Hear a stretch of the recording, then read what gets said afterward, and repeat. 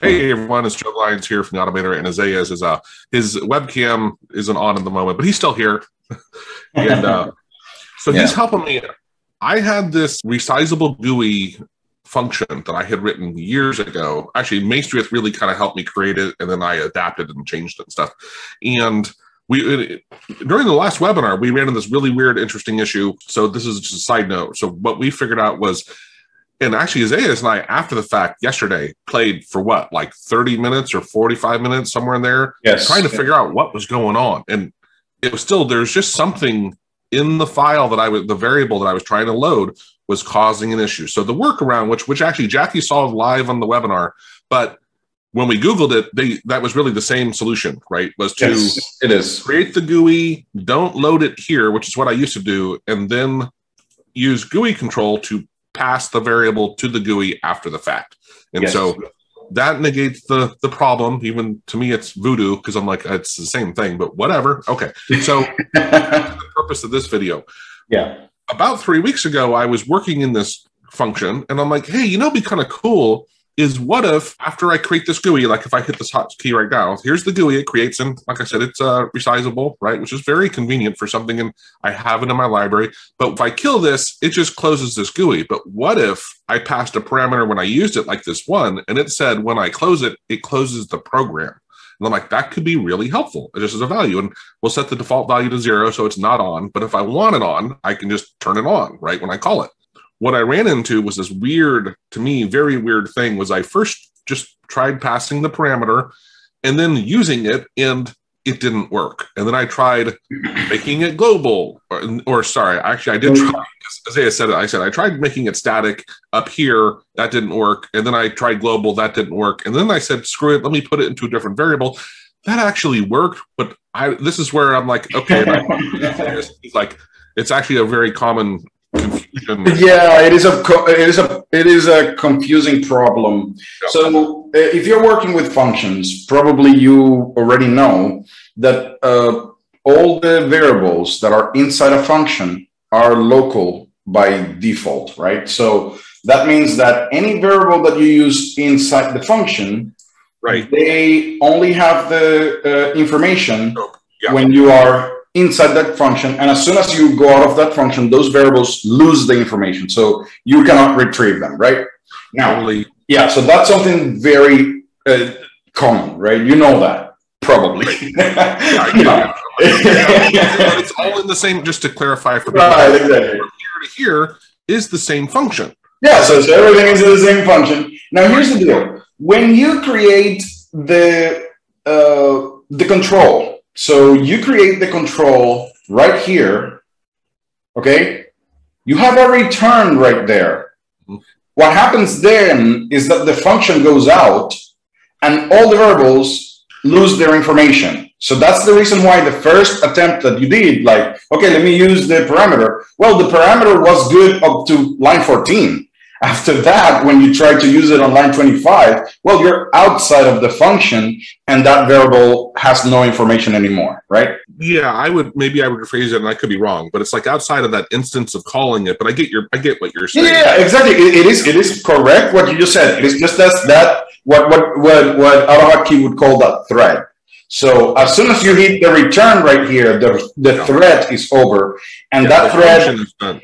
Right. So the thread is gone and the variable loses its information, and now when you call this label right here, that is a new thread, and that thread does not have any information for that variable because that variable was part of a function. So basically that's the idea, that's the reason why this down here didn't work at the first time, because of that return right here. Fine. So now let's go to the second part. Okay, so let's go to the part in which, okay, I want to make, and this is on, just go ahead and try and write it. Let's go ahead and do the following static, and you wanted to do exit the app, right? So this is your first attempt, right? Now, why wouldn't this work?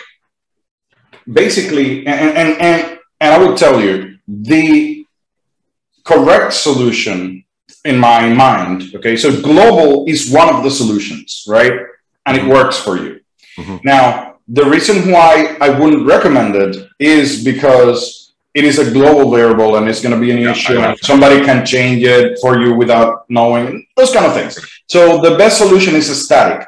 Now, the correct solution right now would be exit the app equals ETA and make this parameter exit the app, right? So that would be like the parameter is passed to a local static variable. That is the solution for me. Now, why do I need two different variables? Yeah, right. Why can't I just say like static app, the app, right? So what happens is that all the parameters, those variables that you create as parameters are special variables. You cannot make them global and yet cannot make them static. Okay. You cannot make, because they're special. Right. They're kind of like special parameter. So all those variables right here, you cannot do right. Yeah. So that's the part that made you a little bit like it confused you a little bit, right? So basically, what I would do is exactly what you mentioned. Like I would make a static variable that is called exit the app, and to that variable, I would pass the parameter that you just passed. And now I get it now. Yeah. Right. And now in this case, everything is going to, it should, and basically, hold on, this exit down here would be the one that you would use down here. Yeah. Yeah. Right. And to clarify for people, if you're not used to static, at least I know, there's several things you can do with it, but basically it keeps the memory after multiple calls. Is that right? Is one way to explain it. So as we explained at the beginning, so as we explained at the beginning in functions, when you finish the function, when you hit the return right here, every single variable loses its value. So when you call it again, it is empty, right? But when you create a static variable, what happens is that variable, when you hit the return down here, that variable does not loses its contents. Mm-hmm. So the idea now is that whenever you pass the, and I'm just thinking something because right now what I'm seeing is, you are passing it right here with a 0, right? So I would, I'm just thinking whether on the second call, if it is empty, if it is going to return back to 0. That's what I'm thinking right now. What I would say is that's the default value, right? I would be passing. That's the problem. So this is a default. That's creating a default variable, right? That would be a default, right? But if you put 0, you're passing 0 as the default value. Right, which is what I was saying. Yeah. Right. But in general, the idea that we were just discussing is that, well, if you have a static variable, on the next call, whatever it had before is not going to be deleted by default, okay? Yeah, unless you really pass something to it. Right. Right. It'll stay. Right. Right. So whatever you pass to it, it will stay. It would be sticky. It would be static. And that's hence the keyword would be static on the next call as well. So in this case, on your call, you pass a 1, right? And that 1 is going to be saved into the static variable. Right.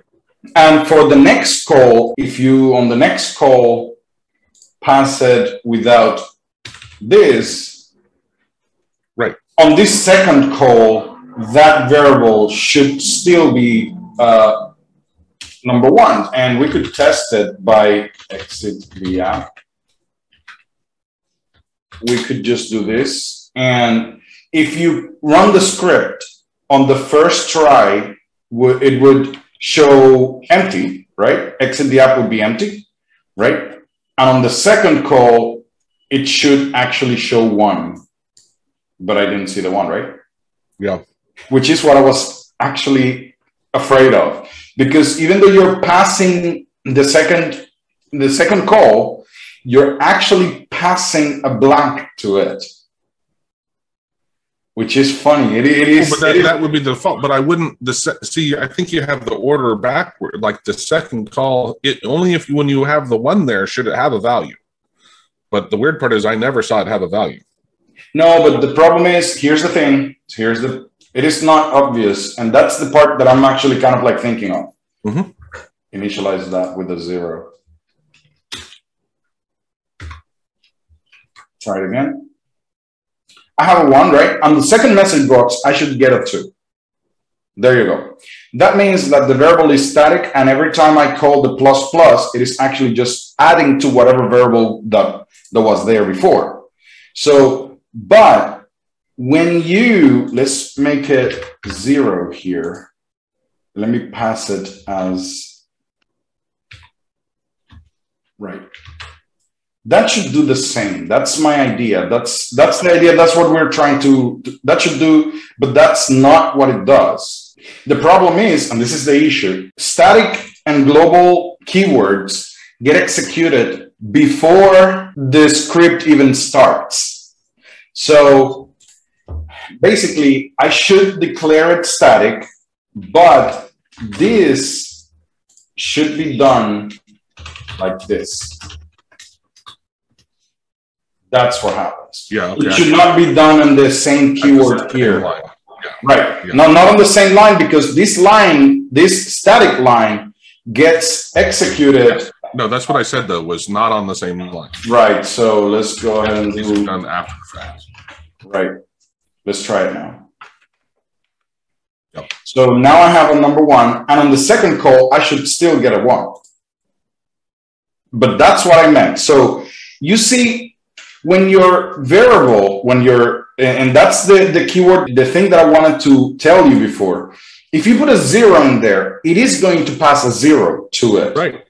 Which now, is what I want. No, you don't want, because on the second call, you want it to still stay at 1. No, I don't. Okay. I only want it to stay at 1 if I put a 1 there. Yes. I want the default to be 0. Unless I put something, then it'll be what it is. I understand your point now, but what I thought is that, and that's the idea of a static variable. The idea of a static variable is that in the second call, it should remember whatever I put the first time I called it. Yeah, but right, you were saying that because the return issue, we had to get it down, on the same instance down below, right? Yeah. Yeah. Now, can you run it right now? And let me verify something, because there's something that, yeah, it is still blank set. And that's the funny thing. What I would do, that would keep, it actually automatically, it puts whatever is there. But in your case, okay, if that's what you need, so you want it to be false, so you don't want to close the app, and on the second call, it would be false, that's perfect. That's exactly what you wanted. But in my case, for example, when I use the static variables, it's just for me to keep certain type of information, like, and even if I don't pass the value, that it remembers whatever it was before. Yeah, which I understand. That's yeah. So that's the common use for it, and that's what I thought that you wanted to use. But basically, what you want is that if on the first try, if you say true here, it would actually allow you to close it. But the next time you call it, it should be false by default, right? That's so it should be false. Yeah, that way I don't have to pass a parameter to it. But if I do, then right. Yeah. I understand exactly what you mean in that case, yeah.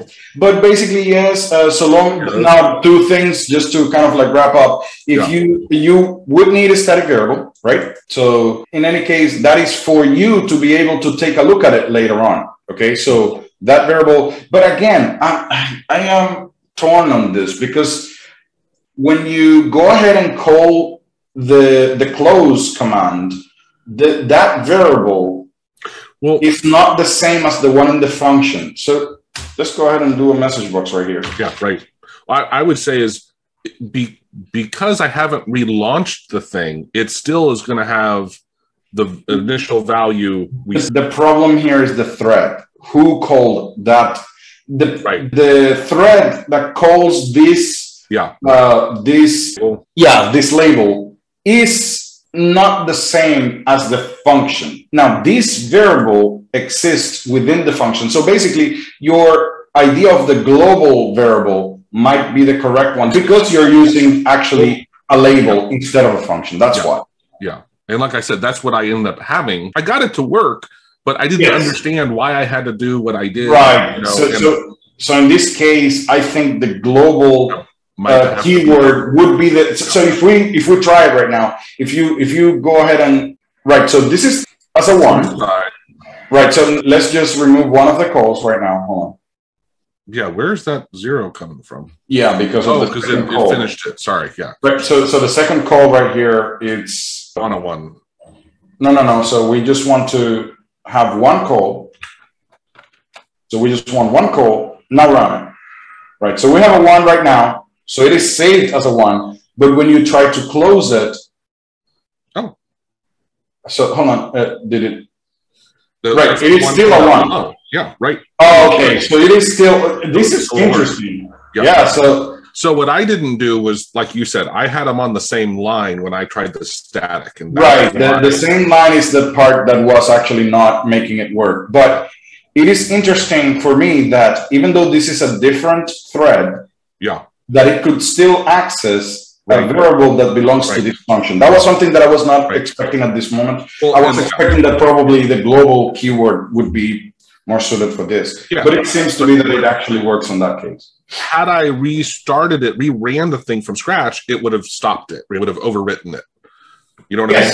Yes, it would. So cool. Yeah, that was really interesting. But basically, this is one thing. So static variables, the only thing that should be on the static and global keywords is the initial value of it. Okay? Because that is read before everything starts, even before the script starts. And basically, you cannot put kind of like a parameter on there because at the beginning, the script doesn't have anything to that parameter. It's going to be blank, right? That's the reason why it doesn't work. But then if you want to pass a parameter to a static or global variable, then you would have to actually put it on its own line outside of the static keyword. And then that is going to work. I remember I was doing some stuff with Maestria that we were doing an object, like a WinHTTP request. And he's like, hey, let's put this inside of this function and make it static. And so we're not recreating that object every time. So I usually thought of it as keeping the value. So when I come back to it, like if I want to do a counter or something, it'll increment. That's exactly right. But when he did it that way, I'm like, oh, okay. It's not just keeping the data, that value. It can be keeping the instance of that object. Whatever you put in there the first time is going to stay there. Unless you change it during the course. Now, this is one of the most common ways that I use static variables is when I do a function that does kind of like recursion. Recursion is that the function calls itself. Now, usually what you want to do in this kind of functions is that you want to keep track on which level you're in. Now, the static variable is very good at keeping which level because every time you go down a level, you update the value of the static variable. So call it level, and every time you call the function itself, you just go down one level. You want to keep track of that. The static variable is very good for that. And whenever you go out, you decrease the amount of the level, right? So you go down in, you go in one, that you increase the value. You go out one, you decrease the value. And that static variable keeps track of which level you're in, right? So that's the most common way that you could use static variables in functions. But that what you're doing right now is another way. Like I passed the parameter. I want to keep track of what that parameter was.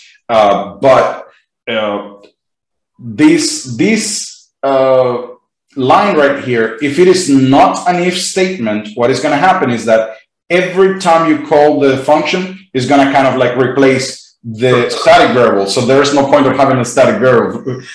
In our case, it does have the purpose of keeping track for us to use it down here on the label. But as you're replacing it on the second call, then that is going to be false automatically. So yeah. Yeah. Cool. Awesome. Well, thank you, man. That was really interesting. Yeah, it is. It is kind of like one of the most confusing things about functions. Why can't I make a parameter static? That's kind of like how I would label it. Why can't I make a parameter static? Well, you can't. Those are very special variables, and you cannot make them either global or the way for making it global, though, because there is a way of making them global, is label them by ref. Yes, right. So if you make it by ref, you are implicitly saying that that is a global variable, that whatever changes you make down there at the bottom is going to affect whatever variable, it is referring to the top. But if you do not use by ref, then that is a local variable, and yeah, that's basically yeah. Actually, that's the way that I learned the by ref. Like, as soon as I figured out like by ref means global, then that's the only way for you to grab a parameter and make it global. You cannot make it down here on the line. How you tried to make global exit the app. That's not going to work. Yeah, that's what happens. Very cool. All right, man. Okay. Thank you. Bye. Bye. Thanks for watching that video. And if you're not aware of it, we actually have a great intro to AUTOHOTKEY course on this URL up here. We'll give you a coupon code to use for it. And I highly recommend you work through it. If you just watch this video, it's probably the right place for you to start. And on the bottom here, I have a couple examples of it helps you. AUTOHOTKEY is such a vast topic. It's really confusing on where you should start and what you should learn. I mean, there is no real right path, right? It depends what you're wanting to learn. But having the course to work through really helps you stay focused. By paying for it, you're more likely to do it. And there's a money back guarantee. So what more do you want? There's over 5 hours of content in this course. I think it's a great intro to AUTOHOTKEY course. So go for it.